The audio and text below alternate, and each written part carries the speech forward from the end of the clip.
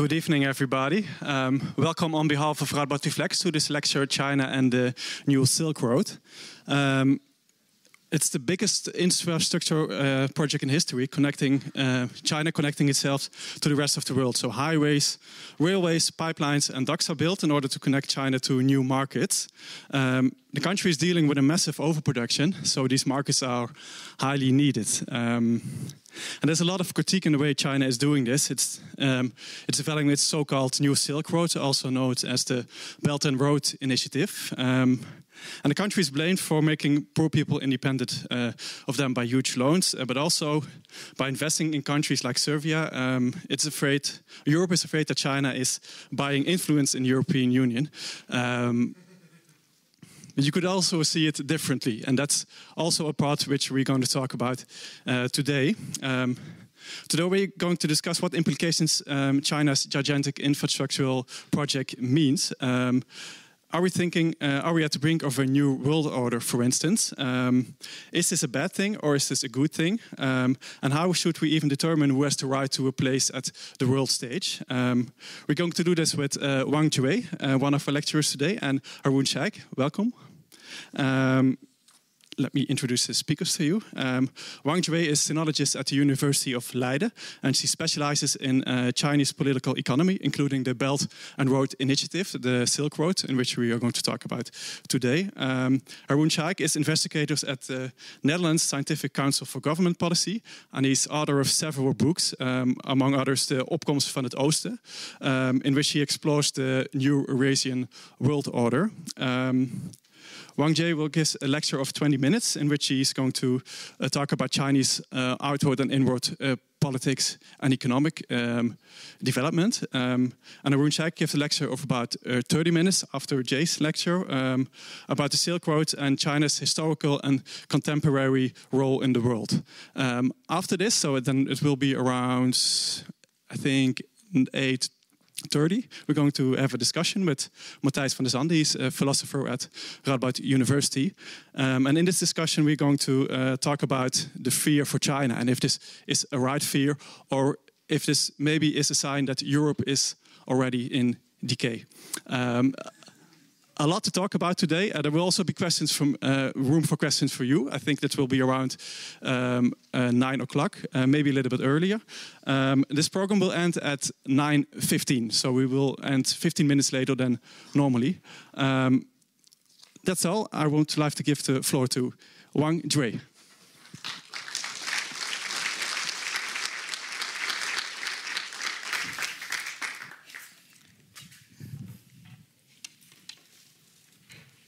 Okay, just test.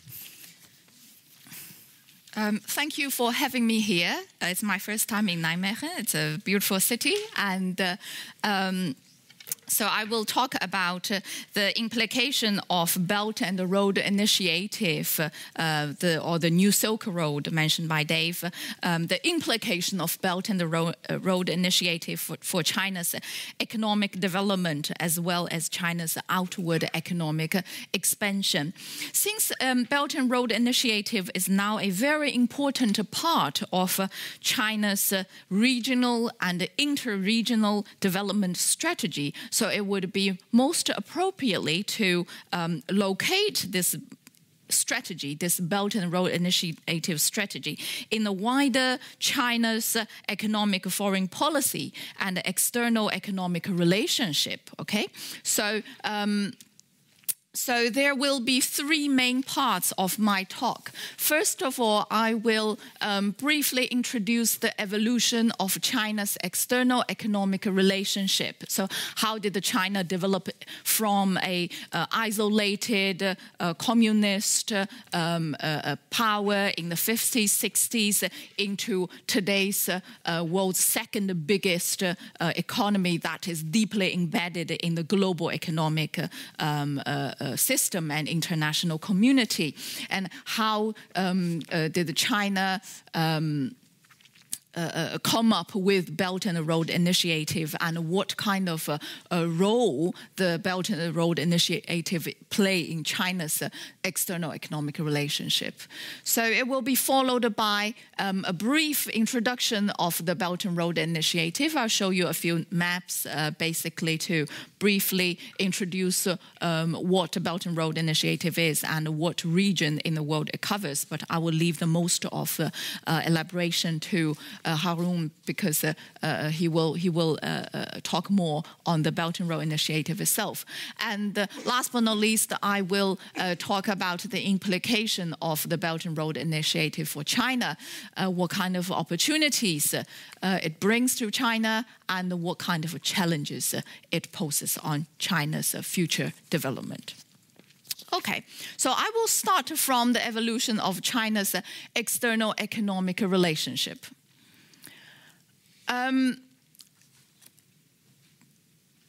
the 50s, from the 1950s to 1970s, China was mostly isolated from the mainstream international political community. Okay, and there was some trade between China and the Soviet Union and other Eastern European countries, but that was mostly China importing the industrial goods and industrial equipment that China was not able to produce itself. China needed to for its industrialization, so China was mostly importing industrial goods and industrial equipment from the Soviet Union. And the links between China and the links between China and developing world was very much driven by the ideological and the political preferences. For example, China was providing aid to Africa and very much to the communist African countries. Well, there's something wrong about the pictures. The first picture was supposed to show up first, so that was the picture showing to you a Soviet expert actually came to China. There's a typical thing of a Soviet expert coming to China to teach how Chinese workers to produce, to have industrial production. And the second poster is, again, a typical communist propaganda poster. It says, vigorously support the anti-imperialist struggle of the people of Asia, Africa, and Latin America. This basically it shows to you the link between China and the developing world in Latin American countries, African countries during 50s, 60s, 70s was very much stimulated by this communist link between China and these countries.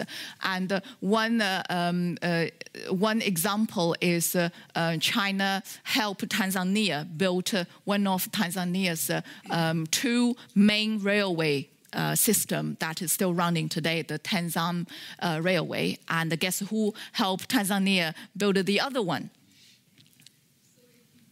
Not Soviet Union. No, East Germany. So again, you can see this kind of communist link between these countries. However, the link between China and the Soviet Union actually got cut off because the Soviet Union was not happy with China slowly picked up this very radical approach to economic development, especially during the Great Leap Forward period in late 1950s and the early 1960s. So from the early 1960s, the Soviet Union actually cut off the link with China. So China became even more isolated in terms of technological development, in terms of industrial and agriculture production. Up until the 1970s, China stepped back into the international community again. Because from the 1970s, China slowly realized that it has lagged far behind its Asian neighbors in terms of economic progress.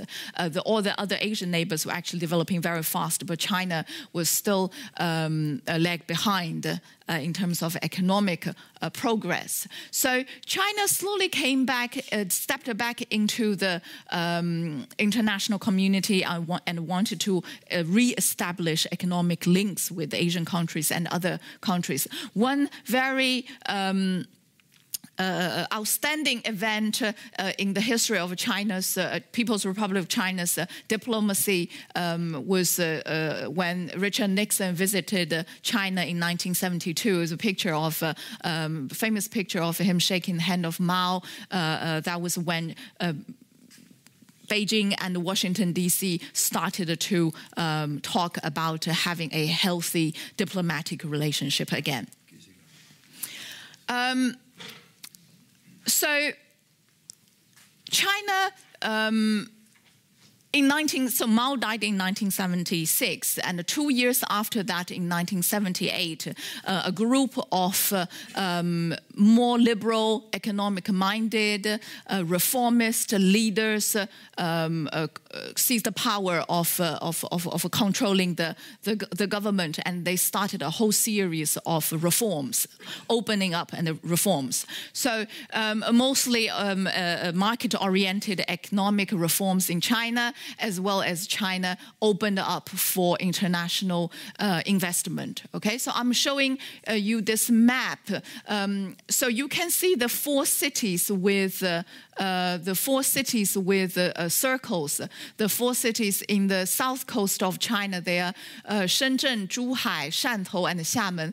They were the first four special economic zones. Okay, so these special economic zones had favorable conditions for financial investment. So the government also offered favorable tax conditions, favorable labor conditions, favorable foreign exchange conditions in order to attract investment initially from Hong Kong and Taiwan. And the reason the government set up special economic zones in this area was because many people moved from Guangdong province to Hong Kong, and many people moved from Fujian province to Taiwan. So they thought the business people in Taiwan and Hong Kong would invest initially in China in this area. And then later on, it became a very successful model because the export process industry started to increase in these areas. And in 1984, so pretty much 5-6 years after the initial special economic zones, 14 other coastal cities in China said, we also want to be special economic zones. We also want foreign investment, and we also want to develop export. We also want to be connected with the world. So these 14 cities also became special economic zones, and then later on, more and more cities all over China became special economic zones. And nowadays, special economic zones are not special anymore. They're basically the zones that attract international investment, which are all over China today. So from the mid-1980s, China also started a whole series of liberalization in the foreign trade system. For example, give more freedom to the foreign exchange regime, let the companies to exchange for foreign currency more freely, because you need the US dollars to make business deals with the world. So the government made this kind of transactions more easily, and the government also opened a number of other restrictions in order to smoothen external trade. And from the 1992 onwards, there were more and more FDIs, foreign direct investment, flew into China, and also China started another round of trade liberalization in order to prepare for the WTO membership. Because in order to join the WTO, China needed to remove tariff and non-tariff trade barriers. China need to make the investment more welcoming for the foreign companies, and also China need to set up a whole series of regulations in order to facilitate this kind of external links.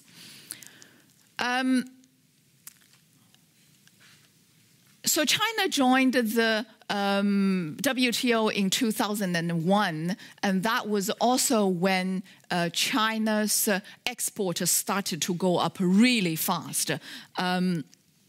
So from this World Bank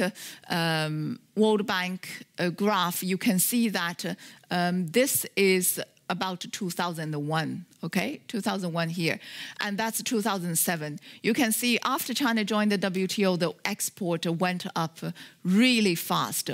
It declined later because of the global financial crisis that I'm going to talk in a minute. But you can see here the WTO membership really affected China's export. China started to export a lot to all over the world, and China really became the world's manufacturing factory.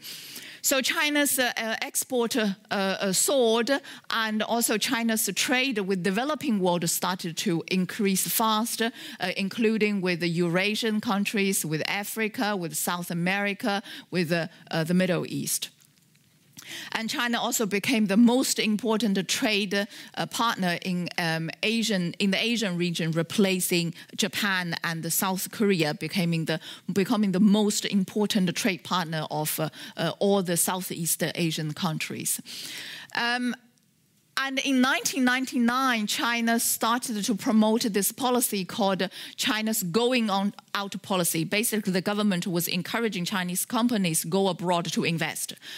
Initially, the Chinese companies mostly went to advanced economies, Europe and the US, but later on they also went to developing countries. So why did the government promote a policy like this? Because China started to earn more and more foreign reserves, and the accumulation of this big foreign reserves put forward a pressure on the foreign exchange rate of renminbi. And this kind of pressure pushed the Chinese companies essentially to go out to invest. And also the government wanted these companies to go out to invest and learn international, to learn more advanced management skills and more advanced technologies. Okay. So this is basically a graph shows to you from 1995 to 2012, roughly 17 years. China became a much more important trade partner than Japan for the other Southeast Asian countries. So in the most recent period, between 2009 until now, the going out strategy continued to expand, and China also started to promote the use of renminbi, Chinese currency, in the international trade and investment transactions. China's investment in the developing world increased rapidly. The Chinese investment in the developing world initially was mostly in natural resources, and then later on more moved towards infrastructure and agriculture, and now more and more flew into service and manufacturing. And also, within this the expand of Chinese investment in developing world, here comes the Belt and Road Initiative. First time mentioned by President Xi Jinping in 2013, and now it is a big part of China's foreign development strategy. So I can show you that this is basically the distribution of Chinese investment abroad. You can see Chinese investment relatively equally spread all over the world, and Chinese investment in the developing world, for example, Africa, was initially mostly in the energy, but you can see the proportion in energy has decreased, and the proportion in other sectors, for example, real estate, or transport, or technology, utilities, have started to emerge. China's investment in developed economies are mostly targeting strategic asset seeking or market seeking. For example, Huawei, we all know Huawei. Huawei set up its office in Europe to develop technologies, also to attract talented European graduates to work for them, and also for targeting the European market. So this is a typical example of market seeking and a strategic asset seeking investment. And at the same time, China also put a lot of efforts in establish its own role in the regional and the global governance, especially the governance of developmental finance. And one famous example is the establishment of Asian Infrastructure Investment Bank, which is China's version of World Bank, China's version of Asia Development Bank. But then, of course, this big outward expansion also faces challenges and risks. And these risks are from multiple aspects. First of all, China was not initially hit by the global financial crisis in 2008 because by 2008, more advanced economies like US and the European economies were hit more severely by the global financial crisis, and China escaped it. But then later on, this pain from the global financial crisis started to hit China slowly, because China very much depended on export to European market and American market. If the European and American market declined, that means they could consume less Chinese goods. So actually, China's export to the world has decreased.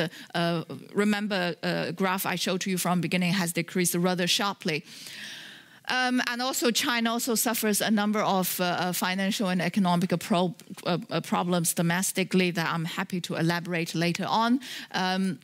So because of these risks, to make good investment decisions, good investment choices along the Belt and the Road became extremely important for China. Right, so very briefly, Belt and the Road Initiative. You can, if you Google it, you can see a lot of graphs of Belt and the Road Initiative. This is the one I like because it's simple. And for example, this is a very complicated one that looks almost like the blood vessel of your heart. And this is the one I made by myself. I added these pictures. It basically shows to you the state, the involvement of state actors in this Belt and the Road Initiative. So what is the Belt and Road Initiative? Belt and Road Initiative is China's inter-regional development strategy aiming to connect multiple countries in Southeast Asia, South Asia, Central Asia, Middle East, Africa, and Europe. Okay? However, the perceptions about the Belt and the Road Initiative vary.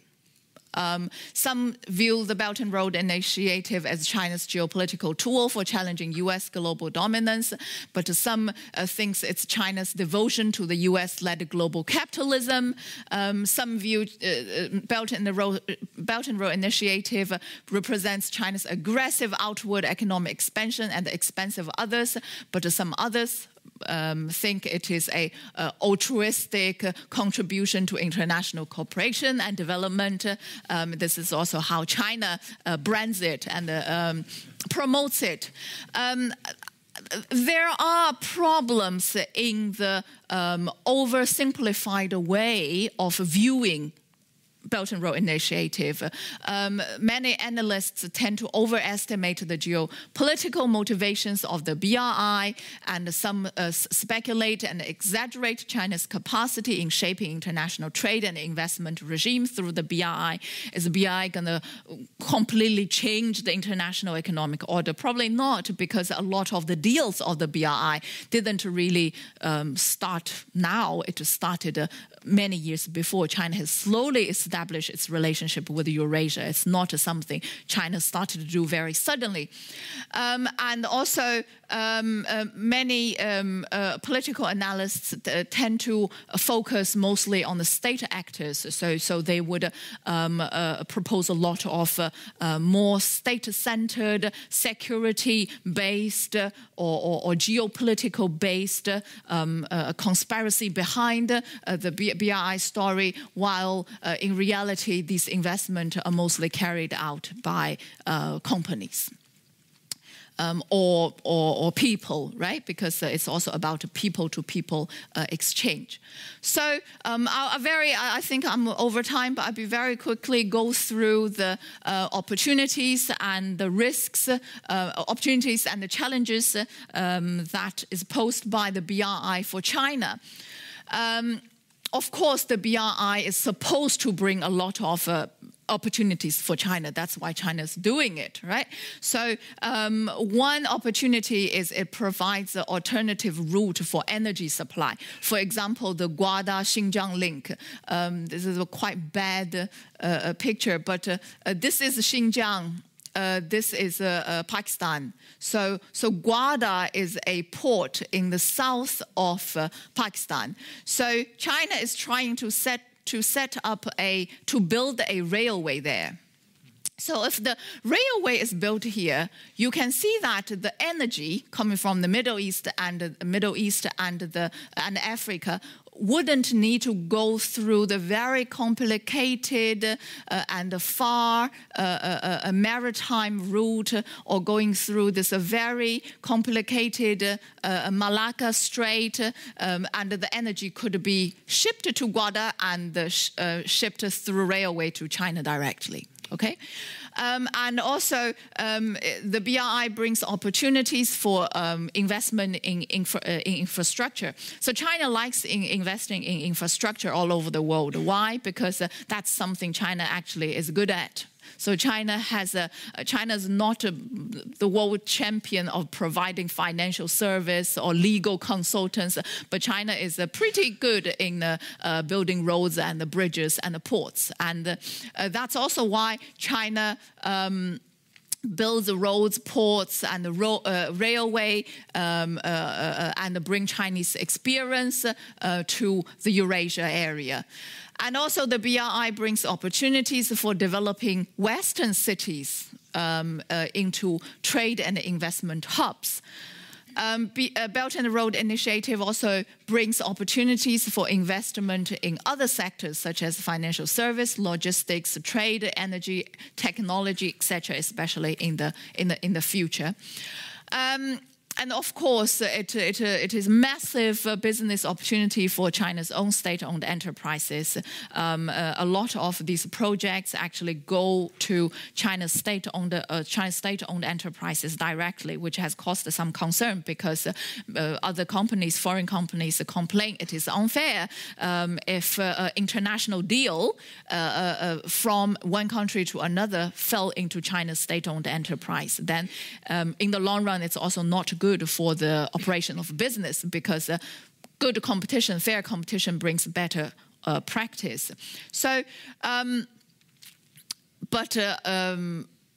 I don't think China, for now, is ready for more transparent tendering system to bring in more international bidders. So for some time to come, we will probably continue to see most of these deals will be for China's own state-owned enterprises. And also the Belt and Road Initiative is an important platform for strengthening China's relationship with the development world.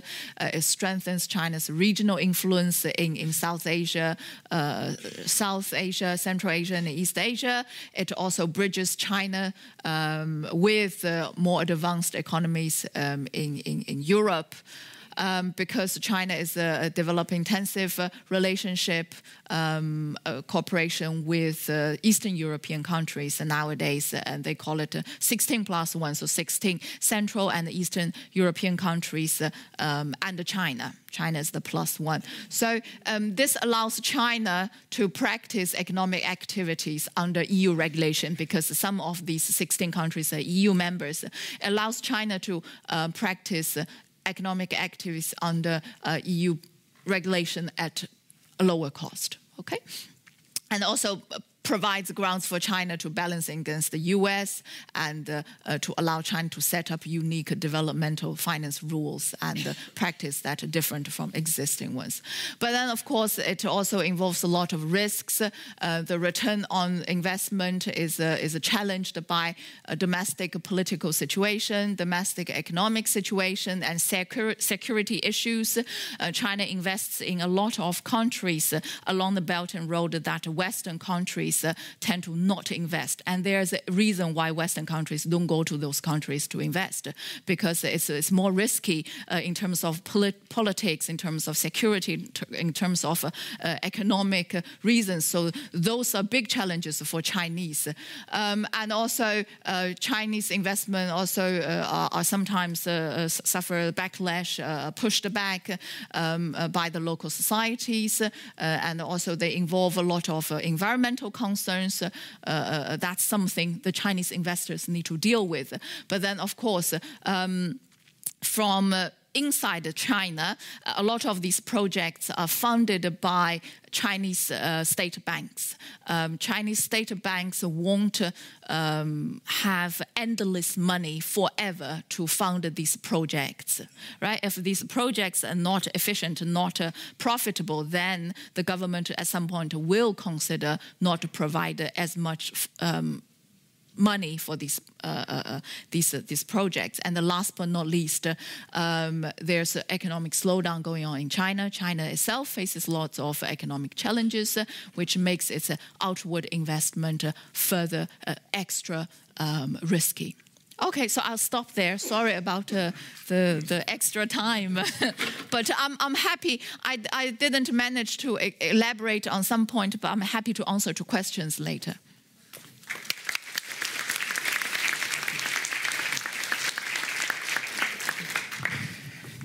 Yes, thank you very much. Thank you also for having me here tonight.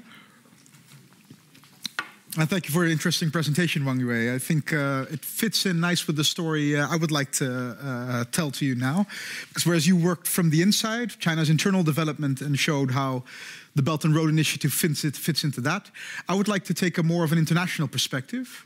Look at what different sections of the Belt and Road, look at how they impact other countries, what is at stake in China's relations with different countries, and I'll try to go through all kinds of different domains of the Belt and Road and discuss what is going on with China's relations here with those countries.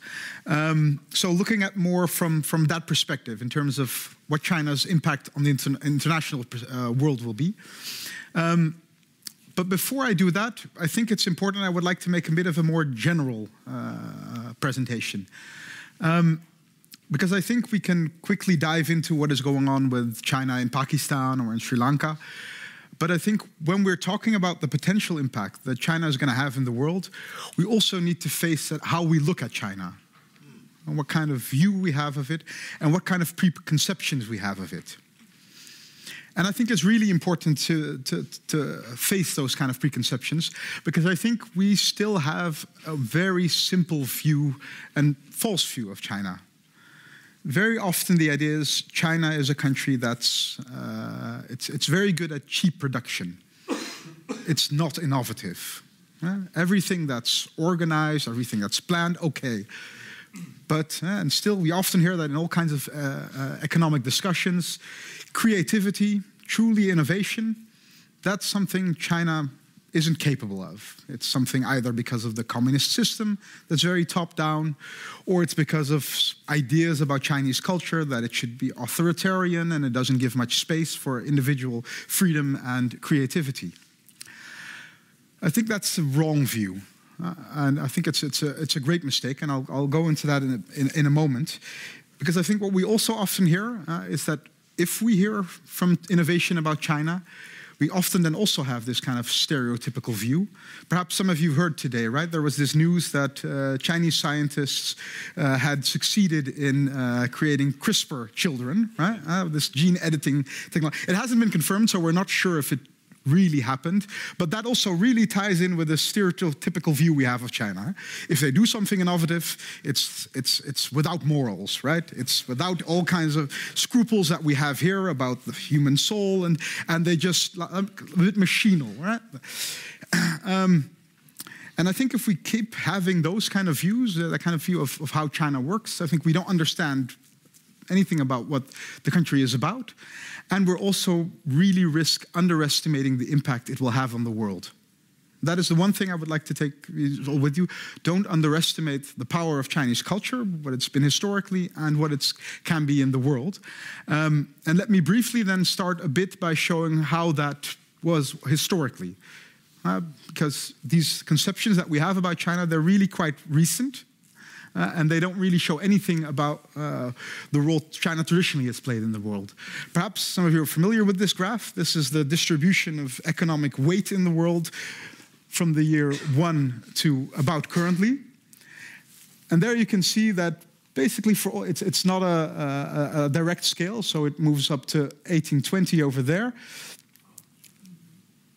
And there you can see that basically throughout all of history, together with India, China has been the world's biggest economy. You can even go 1,000 years further back. If you go further back, it'll be actually a bit smaller, because then you see that the Middle Eastern section will be much more dynamic. But throughout most of our history, China has been huge. It's been the biggest economy. It's been basically what the world economy has been about. That's also where, of course, the whole reference to the Silk Road is about this. This was where everyone was going for their wealth for. Even in the 18th century, you had English kings who would write letters to the Chinese emperor, and they would ask them, "Oh, we want to trade with China," and then the emperor would reply back, "That's all real nice, but we don't think England has anything that we want, so we're not allowed to trade." Right? This was the position China could take, because it was simply that wealthy, that dynamic, and that progressive in terms of economic, technological development. Well, you might object, of course, that's if you have the biggest population, probably you're going to be the biggest economy in the world. But it's not just about quantity. It's not just that China has so many people and that's why it was economically such an important center of the world. China has also been, throughout its history, terribly innovative and shown itself, especially its state, to be very capable. We all know, of course, the Great Wall of China. But I want you to reflect a bit on that object and what it means. Consider what it's like. If you're a country, a pre-modern country, right? We don't have cement, we don't have bulldozers. You're a pre-modern country, and you have this more than 10,000 kilometer long border where sometimes you have these wild nomads coming into your country, and you even think about the idea that you're just going to build a wall along that whole range. No country has done that in history. Nope. Well, in history, right? And he can't manage, right? And he has bulldozers, he has these big companies, he has cement.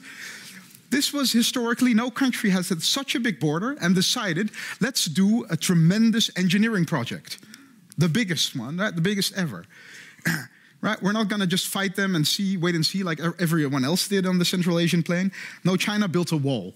Yeah, and it required tremendous engineering, it required planning, it required a state that was very capable of doing these kind of things. And this is just one example. The other thing here is the Great Canal, perhaps also known. It connects China's two main rivers, the Yellow River, the Yangtze River. It was also built hundreds of years ago. It's still the biggest canal in the world. 1,000 meters. Longer, I guess it's long. It's a tremendous, it goes right through China. It connects northern and central China with each other. These are just the more, you could say, clear projects that China developed. But if you look in terms of general innovation, building compasses, paper, technologies for building, China really has led the world in many ways. So how have they done that? And let me just say a bit about what I think explains how China has been able to do that. And that has to do with the organization of the Chinese state. China has historically been led by what has been called the Confucian scholar bureaucrats. These were people who, you could say very simply, I mean, these are people, they governed the state, and these were people who were capable, who were selected because they were the most capable, the smartest people to do this. This for us may seem very common currently, but this was truly an innovation by China. Throughout the rest of the world, also in Europe, in Europe, even in the 19th century, if your father was a nobleman, you could get into parliament. You had a role so you could get into the state. Nobility, birth, wealth, all kinds of things that were really very important all around the world for getting into the state, which meant that not the best people ruled. China could build the Great Wall, it could build the Great Canal, it could create a country as big as it is and keep it intact for more or less 2,000 years, ever since it got unified by the Qin Emperor, because it was ruled by smart people. It selected the best people. And they also had a mechanism to do that. This, I'd say, is, as you could say, the secret of how China did it, which was the state exam. Very early on, already in the early centuries AD, you're seeing this system develop in China, where they would say, if you want to be in government, you're going to have to do an exam. And not just a normal exam or an exam you can cheat on or everything. We're going to take this very seriously. So we're going to lock you up in a little cabin like that. It just has a number on it, so nobody knows who's inside. In many instances, what you've written down, somebody else will write again so that nobody can recognize your handwriting and nobody can help you. And you're going to be there, in some cases, for days. And we're going to ask you what you know about the Chinese classics, what you know about geography. We're going to give you big essay questions. And you're going to keep running, and we're going to select the best people from the vast people selection China could choose from. We're just going to select the best, and only then are you going to be allowed to get into the state, to work as a civil servant. This system started very early on. Over a period of 1,500 years, it got perfected, where it really became something where you could say, well, we're talking now about Harvard and Oxford and everything, but this is really serious. This is a real system where you're talking about selecting talent. And this was perfected over a very long period of time, and it wasn't just once to get into the state. If you wanted to advance, you had to go through it again. So this was really a system that China developed early on, and I think this is the secret. If you want to explain why a country can, in the 2nd century BC, become as unified, just like China is currently, and keep it like that, more or less stable, for 2 millennia, you need to have some kind of strong capacity in your state. And I think that has to do with the bureaucrat scholars that were created by Chinese state system. So that is for my historical introduction, and at least I hope it shows a bit that we need to think differently. And if we're saying things like, oh, China, it's not innovative, it's not creative, it's not capable of things that we do here in the West, I think this should serve as a reminder that we should consider this very differently. Now I'm going to go, the second part, go get a bit more concrete and look at if China is going to play a big part in the world, and I'm convinced it is, because of this venerable tradition, China has the capacity to truly impact the world in a great way. How could that play out, and in what way is China affecting the world and the countries around it? Focus there on the Belt and Road Initiative, as I think you showed the same picture here. And with the same intent. Also, I want to show, like, this looks very chaotic, right? I mean, the artery system, I think that's a nice analogy. We hear a lot of things about the Belt and Road. Everything is often grouped together as part of the Belt and Road. We're talking about state projects, but whenever a Chinese company buys a media company in Portugal, everyone is also talking about the Belt and Road. So it's not at all clear, is that officially part of it or isn't? If something happens in Nicaragua, it's also part of the Belt and Road. So you hear all kinds of different stories. And I think, in part, that's simply the way it is. I think the Belt and Road Initiative is not something that's written in stone. It is a concept that's evolving. Over time, China already is making adaptations to it, making it more explicit, responding to all kinds of challenges, and then adapting the plan. I think because of that, because it's a plan in formation, in process, in the end, it will have no limitations. I think in the end, we will, a few years, we will say that every country in the world is listed within the list of countries that China sees as part of its Belt and Road. It's really about a trade infrastructure that China is developing. And in time, it will span just about every domain and every country that China will look at. But that doesn't mean that we cannot see some kind of order in it, or at least look at different parts of it. Because more specifically, if you look at all these different projects, there is a general type of organization to it. It's called the Belt and Road. Confusingly, the road is not the thing that goes over land, but that's the one that goes over sea. The belt is what goes over land. And it's usually identified there. You have the road, the maritime road. I'm going to come back to that later. And then over land, there are 6 corridors. 6 parts that are identified as elements of the BRI. So let's go into them a bit more specific. 2 of these corridors connect over a northern road, connect China to Europe. To the heart of Europe, to the Netherlands and Germany as well. There are 2 roads. One goes directly here from China through Mongolia, directly into Russia, and then all the way to Europe. And the other one here goes through Central Asia and then connects to Europe here. What is at stake here? I think core here is the strong link, and I think this is really one of the most important elements of the Belt and Road, the strong links China wants to create with Europe.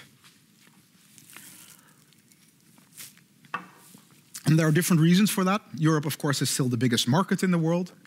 So there's tremendous export and import possibilities for China there. There are great economic synergies, especially with a country like Germany. I think there's a very strong focus on Germany in China. You could say China is an industrializing country and Germany is an advanced industrial country. So in many ways, China can learn from and needs all kinds of skills that Germany already has. And also to fuel its economy. As China develops more and more, it needs all kinds of complex machinery that Germany is very capable of making.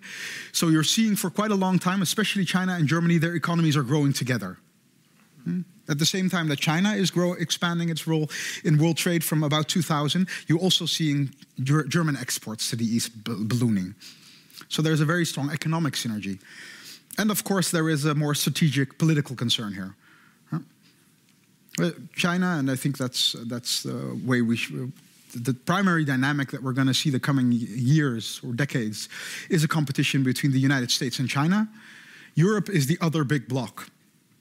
And China wants to create a strong relation as it can with Europe. I don't think it expects to pry Europe away and to set it up against the United States, but at least have a very strong and deep relationship with Europe that on different fields they can cooperate together. That will be crucial if China wants to become a very important player in the global system. To get there, of course, China needs to go through these roads through Russia. I think we often hear a lot about China and Russia as being very strong allies. I think in many ways they are currently, especially Russian energy and Chinese industry. They fit very well together, of course. And both countries are strong regional powers that would like to see a bit of a challenge to US supremacy. So in that sense, this brings them together. But in the long term, if we're talking about the relationship China-Russia, I don't think we should overestimate their ties. These countries are, in the end, also very strong rivals. Wang Jue, well, they mentioned the story, right? The reason Mao eventually created a deal with Nixon was because of tensions between the Soviet Union and China.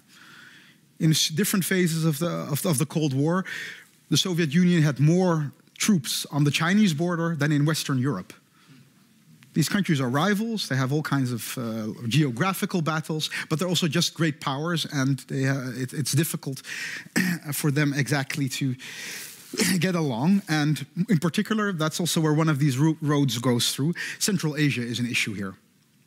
That's not currently a big problem between the two, but you could say, well, Central Asia, Russia considers Central Asia what it calls its near abroad, which means it's our special domain. We rule in Kazakhstan, Uzbekistan, Kyrgyzstan, these type of countries. Their energy sector is completely linked with Russia. The Soviet Union created all the pipelines going through Russia and then to Europe so that these countries couldn't have independent energy policy. China is building its own pipelines to these countries. So already we're seeing that a few of these countries are now able to to pursue independent energy policy. And this is a field I think in the future more and more Russia and China will compete over. So the third route goes underneath Russia. Right? If you have a difficult relationship with someone, you should create options.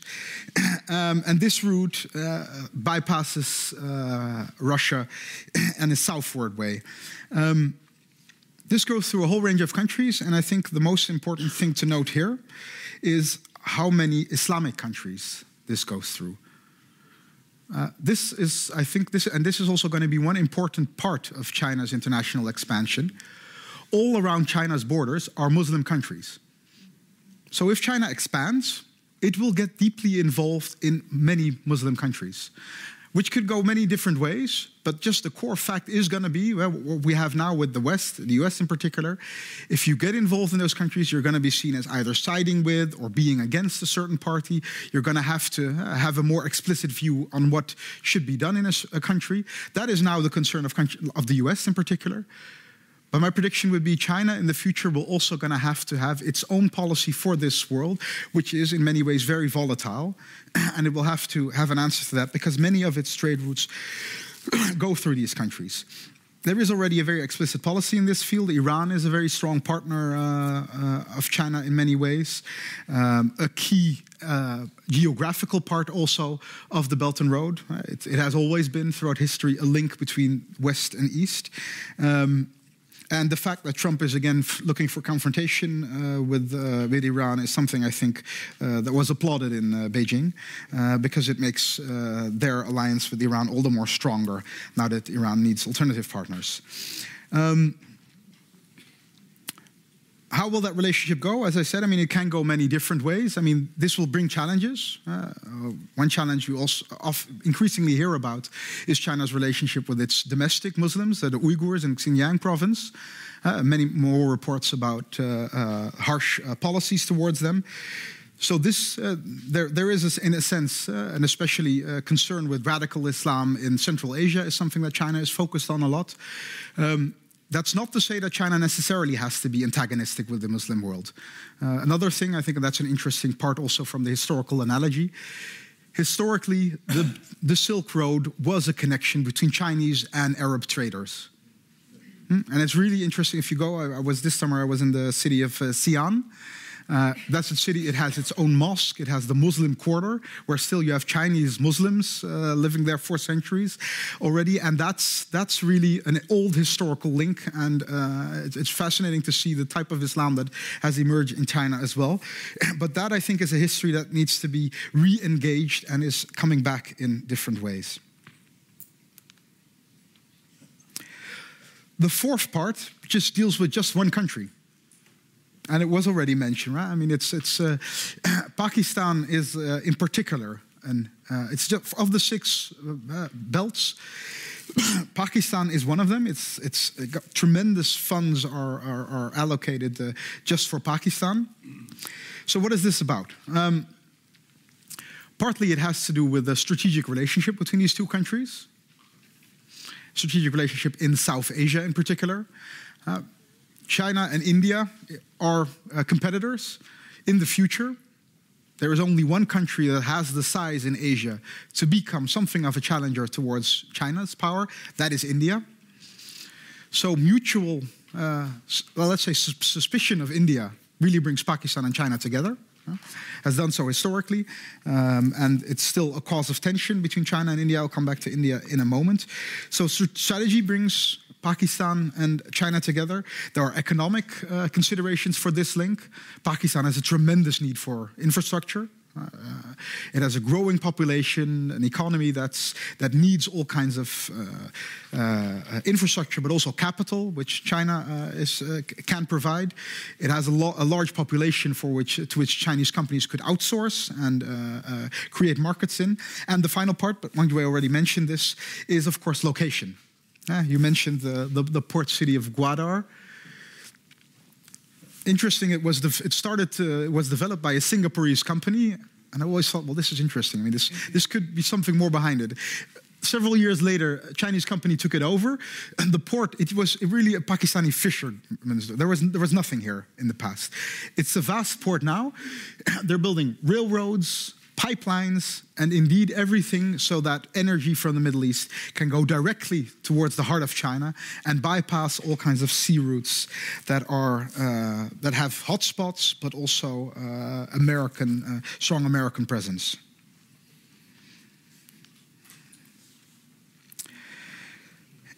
Then next, the leg towards Southeast Asia. I think this is also a special region.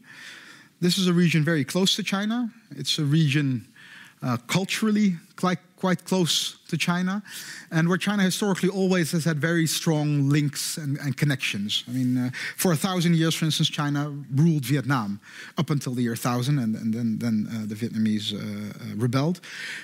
China's overseas Chinese are very present throughout Thailand, throughout Malaysia, Indonesia. Singapore is more and more interestingly now, it's often being mentioned in China as Greater China. And so it's not even seen as, it's almost seen as a part of China itself. So this is a region where China has very strong links with. It's a region that's very close by, so it's of strategic great importance for China to have influence and good relationships with its leadership. And I've called it here China's Caribbean. Because thinking about it in terms of the ascent of a great power, I think an interesting analogy you could draw here is with the United States at the beginning of the 20th century. What you saw then, the United States was the upcoming power, it was a booming economy, but still politically it had very little influence. So it had this sea right in front of it, the Caribbean, where all kinds of foreign powers had a strong presence. And that could always make sure that the United States wasn't able to go to the open seas because, for instance, specifically, Cuba was part of Spain. And Spain owned it, and Spanish ships, but all kinds of British and French ships also roamed the Caribbean Sea. So basically what the United States needed to do at that time was become the regional power in its domestic sea. In time, it kicked out Spain from Cuba. It took over all kinds of projects in the region, and it started building new infrastructure that would connect it to the open seas. This is when the United States took over building the Panama Canal. I think something similar is going to happen in Southeast Asia and the region around the South China Sea. So here, for China, this is the same dynamic. This is our sea. This is the place where we go, where we trade with the world. So we need to be, well, if not completely dominant, at least we need to have a stronger role in everything that happens in this sea.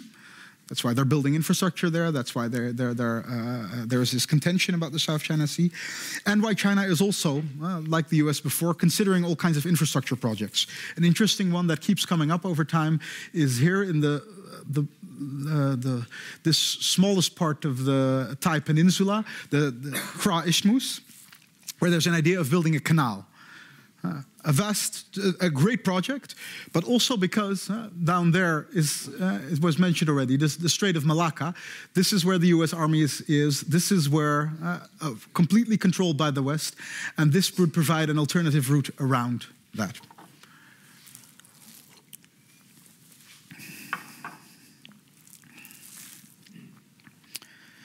Next route is one route, the Bangladesh, China, India, Myanmar economic corridor.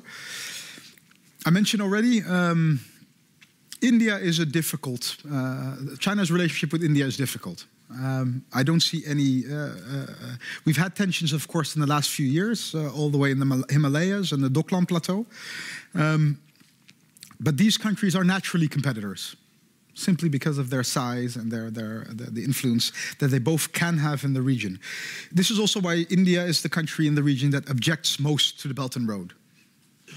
It was not willing to sign any kind of declaration about the positive effects of the Belt and Road because India sees it as encroachment by Chinese influence on its own back door. It's also because China has growing influence in Bangladesh, in Pakistan, so countries all around India. In particular, about this route that I would like to mention, is the country of Myanmar. if the South China Sea is China's Caribbean, I would say Myanmar is China's California. And works in the same way, right? United States was, when it started, it was a one-ocean country. It started in the West Coast, right? And over time, the frontier was conquered. And because of California, the United States became a two-ocean country. Suddenly it had the Pacific Ocean as well as its border. And that gave it this tremendous possibility as a sea power to project power on the one hand to Asia and on the other hand to Europe. So China already has its roots towards the Pacific, and Myanmar would fit very well as a link towards the Indian Ocean. Over years, we've seen China's influence in Myanmar growing tremendously. For the last few years, we're seeing Myanmar open, and I think this is the primary reason. Myanmar didn't open up because they thought, well, let's suddenly have an interest in human rights, or now let's suddenly have better relationships with the West. I think Myanmar's regime opened up because they felt that they were becoming a colony of China, and that they needed better relationships with other countries who were having sanctions against them in order for it to gain independence. And I think the reason for that is because if it's strongly linked with China, it will give the country tremendous access also to the Indian Ocean. Which brings us to the maritime route. So we've talked about the 6 overland roads, parts of the Silk Road. There is then also the maritime link. A few things important here. I've mentioned seas already. This is with every country emerging in the modern era. Sea power is crucial because almost all global trade goes by sea. More than 90% of everything that we trade goes by sea. The reason why China focuses, I think, so much on land is because the seas are dominated by the West and by the United States in particular. So I think one of the things that really also gives strength to the Belt and Road idea, and this idea of a Silk Road, is that it creates overland alternatives to not having go towards the sea where someone else rules. But of course, China cannot go without also having a strong presence on the seas and oceans. So that's where the Silk maritime route comes in, a concept often by American strategists about how China is supposed to, how they think China is acting, is that they call that China is building a string of pearls. And the idea is the pearls are different ports, and they are all spaces where Chinese commercial, but also in the future military naval presence could go. And these are hopping points from which China could, by sea, also project power internationally. That is how it's looked by externally. I think what is already clear, at least, is that this is a very important part of China's foreign policy. We mentioned Gwadar port in Pakistan already. There's a port in Sri Lanka, Hanaban-Tota. There also, China is strongly involved. The country got into a debt crisis and in return created, I think, a 99-year lease for China. So that's something that's a lot of concern for these countries. Are these ports and the infrastructure and the capital they're bringing, are these ways of gaining influence on us? At least in Sri Lanka and Pakistan, and also one port in Myanmar, that concern has become serious. But anyway, throughout these pearls, China is developing long trade links. I think for us important also is, well, it says here Athens, this should be Piraeus. Of course, this is, I think, one of really also a fascinating and interesting approach that China has developed, seeking better relationships in Europe. It's always difficult, right, to say, well, we'll buy something. What happened here was, of course, Greece was the country hit hardest by the euro crisis. And when the crisis hit, China stepped in and said, well, we'll invest in the Piraeus harbor. This at least created an opening. It created also goodwill for China. And I think, and that's also what I think gives an insight into how its approach works. It was also done with great care and with great interest. So China didn't use this as something that they were going to take profits from themselves. They used it as a showcase to show how they could benefit Greece from it. And they could do that very easily because all China had to do was send its own ships to Piraeus to make it a success, right? I mean, if you have those tremendous amounts, you can create a harbor. So this is one of the few successes of the Greek economy over the last few years. And it's, I think, an interesting part of China's strategy. That kind of wraps up the different elements of the Silk Road and a bit my overview of what kind of relationships it's building between China and different countries that are along the road. Let me just wrap up by two other elements. I mentioned the Silk Road is an evolving concept, and all kinds of things are being included in it. So there are at least two things that I'm also hearing increasingly often that you could see as future or other pillars of the Silk Road. One of them is the digital Silk Road. So this is the idea that it's not geographically focused, but the idea that China is creating a technological infrastructure with other countries. And you can see this along different lines. This would be the international expansion of Alibaba, creating logistics all around the Eurasian plain with its e-commerce activity. This is the telecom infrastructure that Huawei is building all around Eurasia. But also, China recently launched its alternative to GPS, the Beidou system, its own version of satellite navigation. And also, it's looking to sign up other countries in this project. And the first overseas station of this satellite system was in Tunisia. So also here, China is creating, along the digital route, new connections. And one for the future, but one that is definitely people are preparing for, is the polar Silk Road.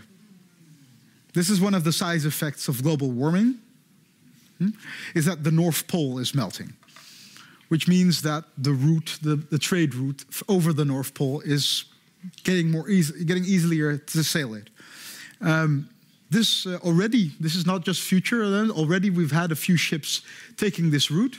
Economically, it's very feasible. Going from Shanghai to Rotterdam cuts off 3,000 to 4,000 kilometers from your route. So this could be a horror for Suez Canal, but it's already starting that's slowly to develop. Russia is looking to create harbors along its northern coast. But I think, for me, it's important about this to show what a dynamic concept the Silk Road is, and that in the future it could go to all kinds of regions, even the North Pole. I think I'm quite over time, so thank you very much.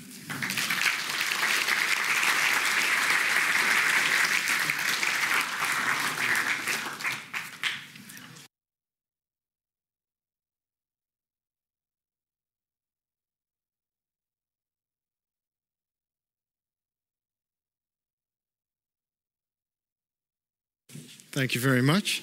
Thank you all. Thank you both for your wonderful and provoking, I could say almost provoking. I had the feeling that some people, there was quite some response from the audience. So we'll get, of course, you'll get an opportunity to ask questions later. But first it's my turn, because I have a lot of questions as well, of course, as you can imagine.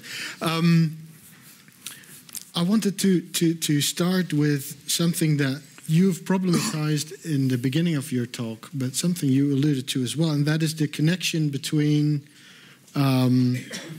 let's say, this impressive international economic agenda of China on the one hand, and its political system.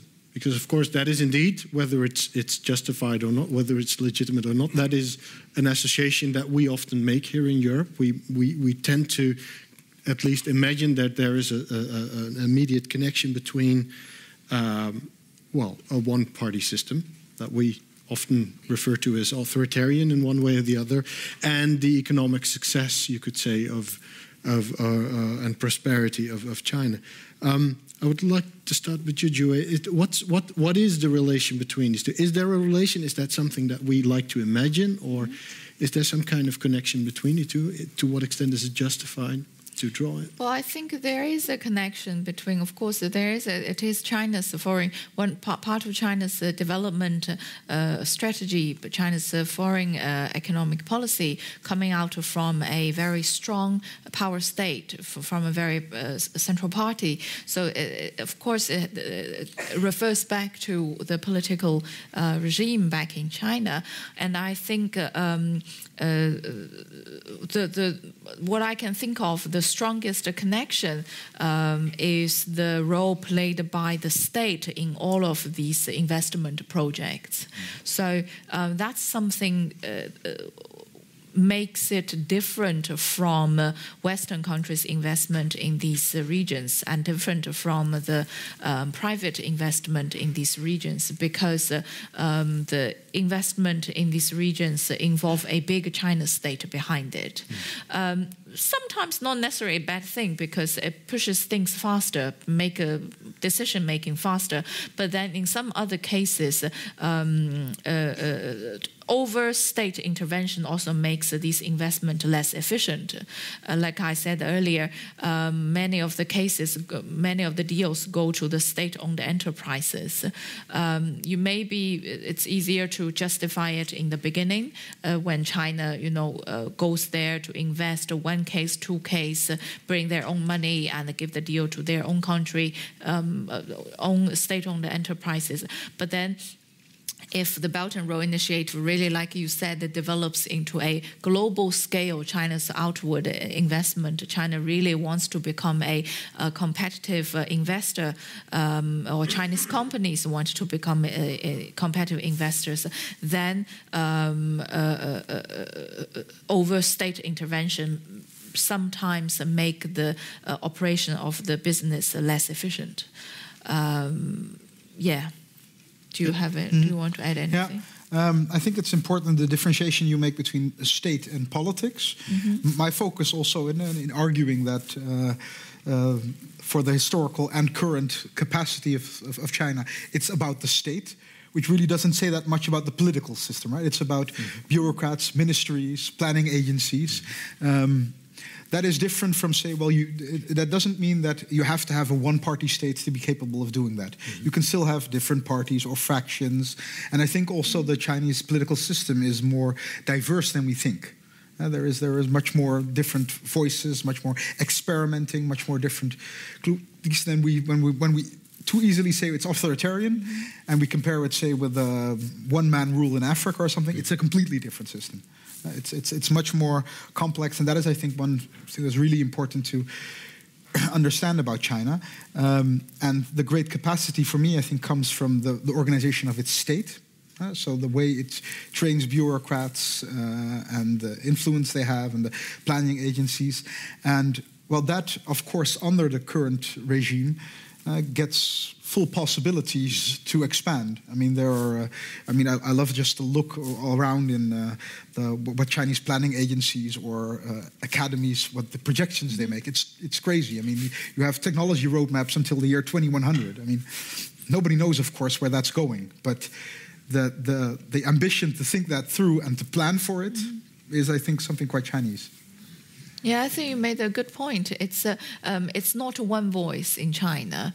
Actually, you see even in the Belt and Road Initiative investment, you actually see China's state-owned enterprise and the private companies compete with each other for those deals. Yeah. And in many cases, you see different voices coming out from these key economic departments, the NDRC, the Ministry of Finance, the exchange, the foreign exchange authorities, and the central bank. They actually do all have different views regarding the investment. You sometimes hear competition and how did this move from this ministry? And then you know that there is some power struggle going to get a certain domain towards the Ministry of Finance or not. And I mean, in general, I think this diversity is really important to note. I mean, often in India, that's something that people say when they say what they could learn from China. They say, well, here in India we have an open system with closed minds. China has a closed system but open minds. So there isn't much room for dissent, but within that there is very much more diversity, thinking through of experimental ideas and diversity of voice behind the scenes. So when it comes to, because I mean, you rightly make a distinction, of course, between, let's say, a political apparatus and also, for example, how a state understands itself ideologically. But what kind of role does ideology play in this then? Because I mean, we still tend to see China as one of the last, well, perhaps not de facto, but at least in name, one of the last communist countries in the world. I mean, what kind of role does ideology have there? Is it a similar, like, multifarious picture there, or is it indeed as diverse, or what role does that play? Well, I think the Belt and Road Initiative in particular is, I think, an interesting case of what is going on in terms of broader ideologically in China. And there you, of course, have now the issue that it's a story is needed, right? The story was communism. It became capitalism, but nobody likes to say that, and nobody is warm about capitalism, right? So it's not really a story.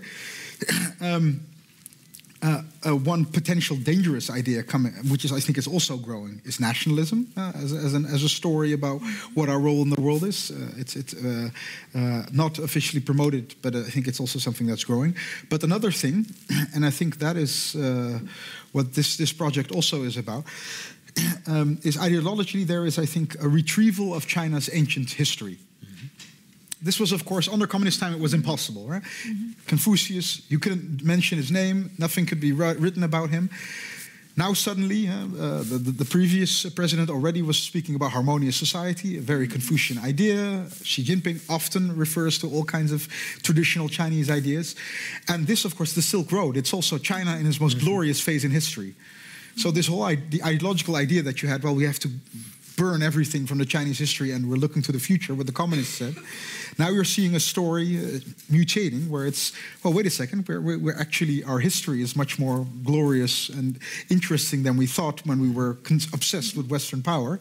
And that, and the Silk Road is an element of that, is, I think, growing now as a story told to Chinese. So this ideological self-image is rewritten, basically. And any successful cases can contribute to this successful story of the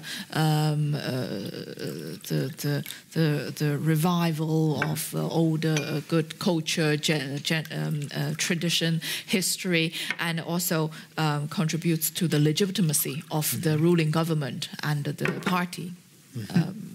Maybe a nice example is also, if you look at that maritime expansion, there recently was a big naval parade in China, and Xi Jinping said there, well, this is the biggest naval parade in China in 600 years. That's a particular date, right? That's where what he's referring to is Zheng He, the Muslim eunuch, actually, from inland China, who sailed the oceans for China. He went through Southeast Asia, to Sri Lanka, set sail probably in Africa as well. And so that history is now used, all kinds of projects that China has internationally, it's being connected with that part of Chinese history. Right. Interesting. Another question I had, and it has something to do with this, the image that China presents of itself, to itself, but also to the rest of the world, of course. What you've both presented here is, I mean, none of these are state secrets, I presume. This is out in the open. This information. So, I mean, we have. It's possible to acquire a pretty clear image of the ambitions that China has, at least internationally, economically, etc. At the same time, and this is also something you stress in your book, for example, and that you've said as well,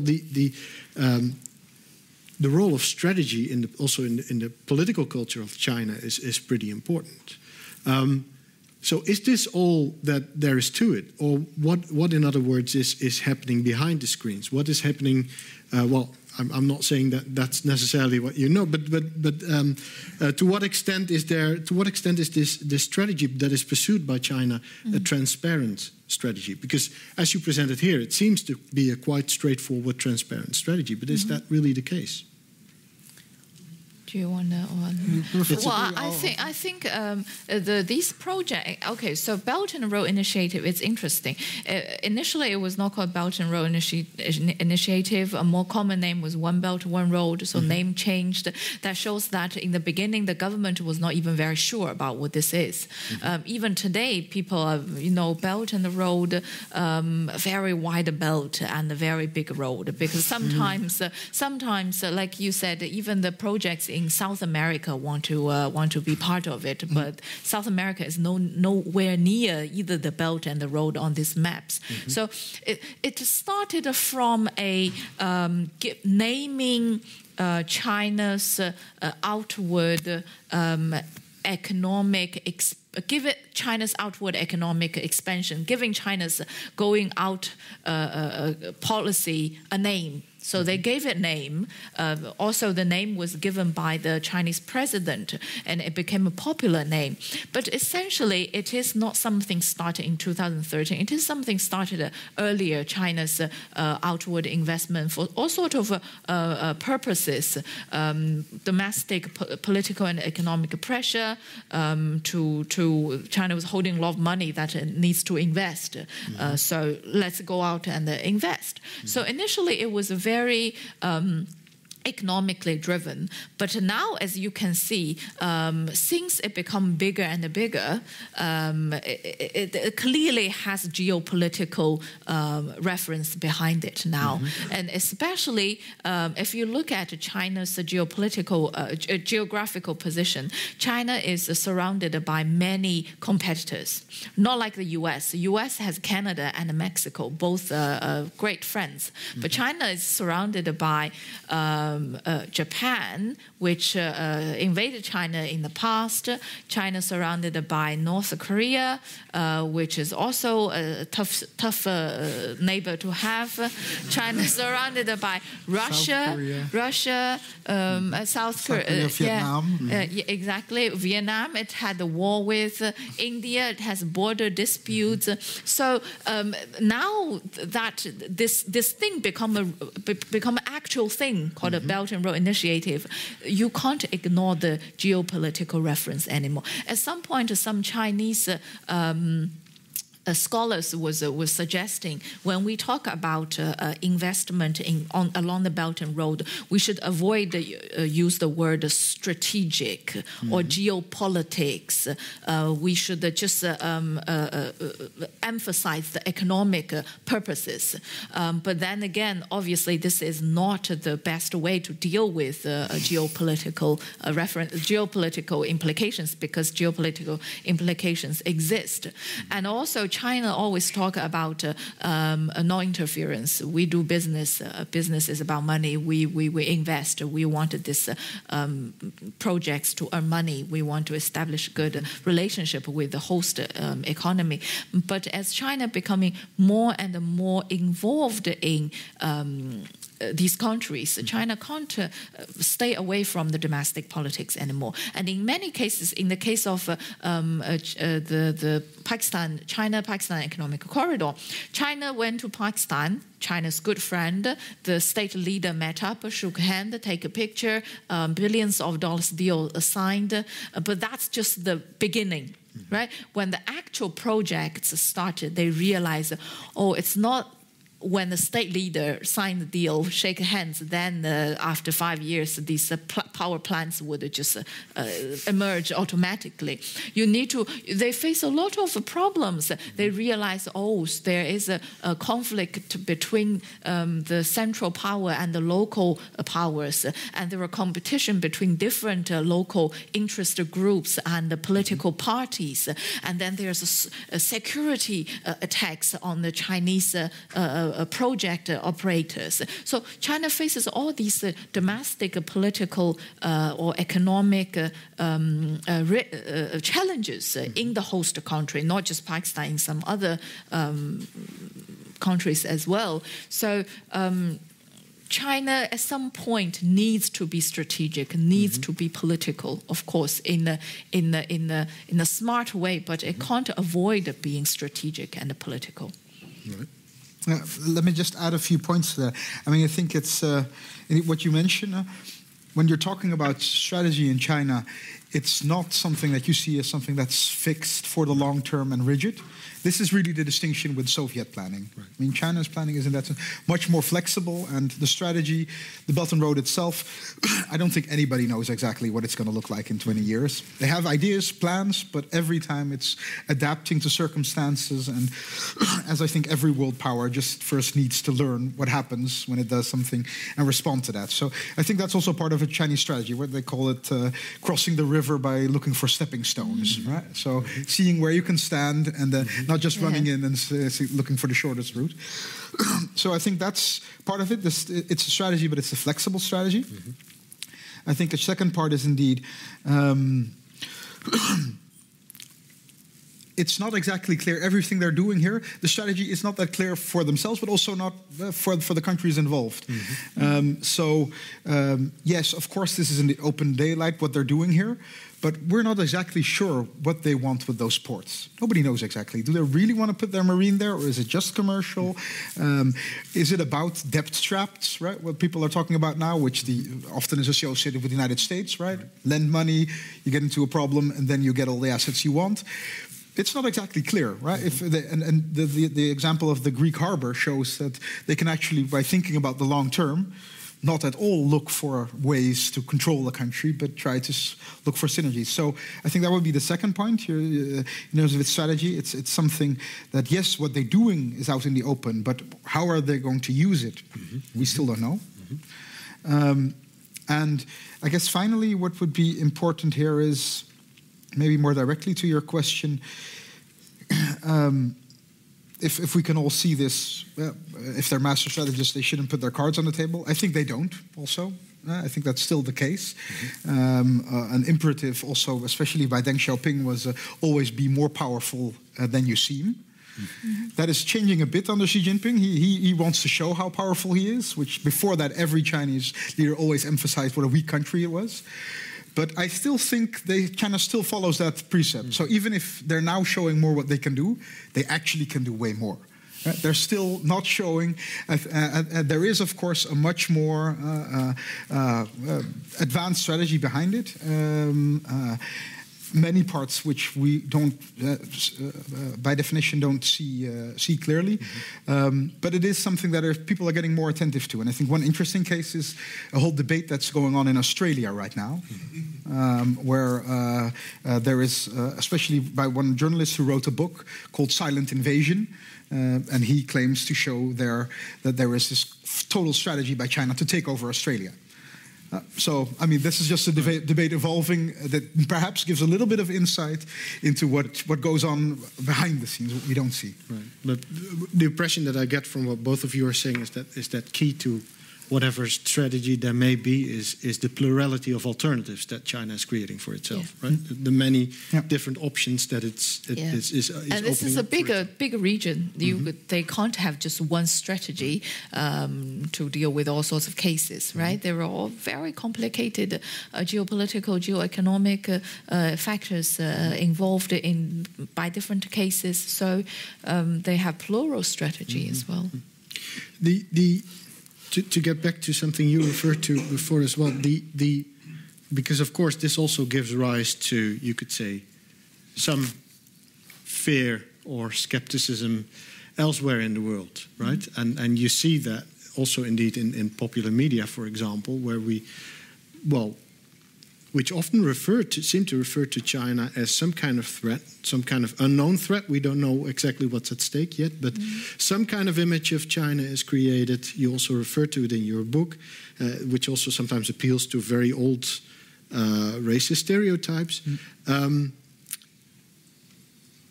Should we be afraid of this potential that China is creating? To what extent is it,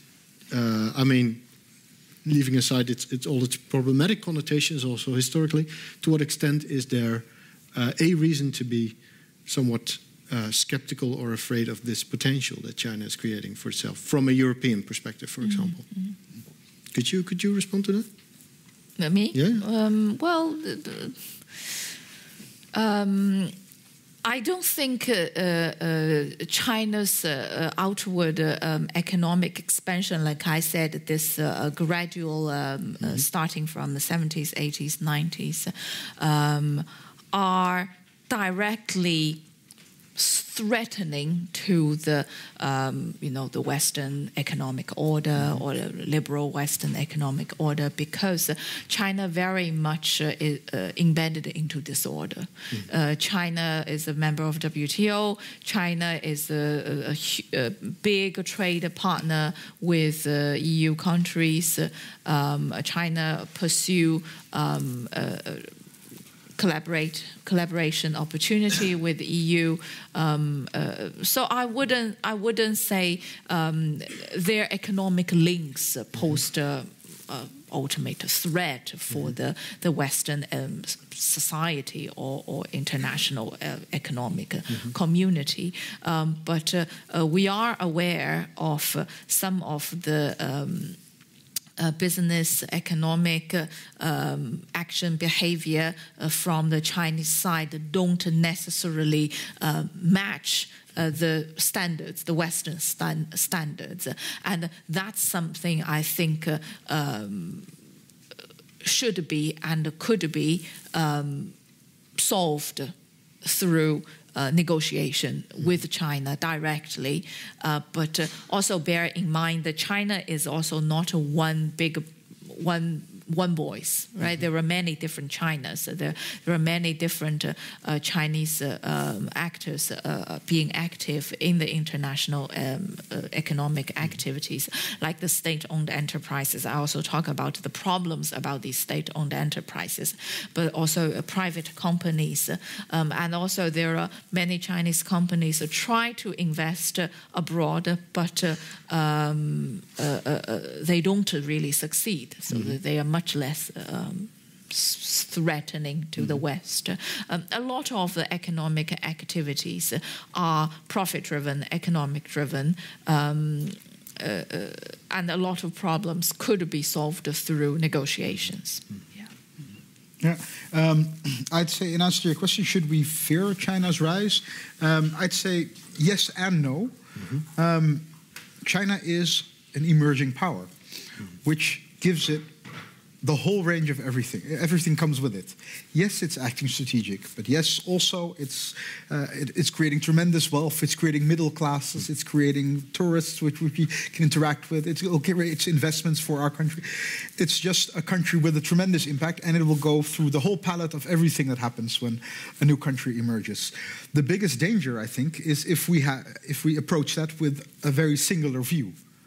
So either we say China is a threat and we need to work against it. I think that's dangerous because it will become the threat then. Right? I think that's the dangerous side of what the United States is doing now. If you start treating it as an adversary, you're actually going to make it more likely that it'll behave that way, where you want to have the roads open towards different kinds of cooperation. But I think it's also naive to say, well, it's just altruistic, business. Economic business. I mean, no country, in that sense, I'd say China fits into a pattern with all kinds of, that has happened historically with other countries. What it does, yes, it acts strategically, but I don't have any illusions that other countries don't. I mean, China does things that other countries do. My point would actually be, watch out, China is perhaps more capable than many other countries are. It's just it thinks better strategically in many ways. But that it has a geopolitical agenda and everything, that's of course what every great power does.